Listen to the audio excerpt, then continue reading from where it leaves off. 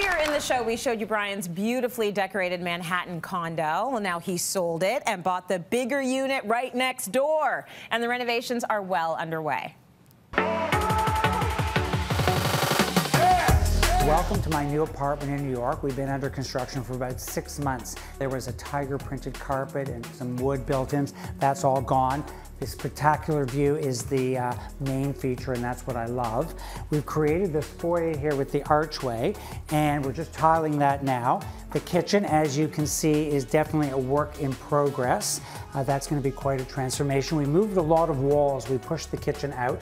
You can see this hallway used to have doors. It was a lower ceiling. We raised the ceiling, stripped the wall of the concrete. You'll see what we're going to do this with the mirror. This is the powder room, and then we've taken the entrances that used to be to the bedrooms and moved them and created this laundry area, and that's really important here in New York to have that laundry space.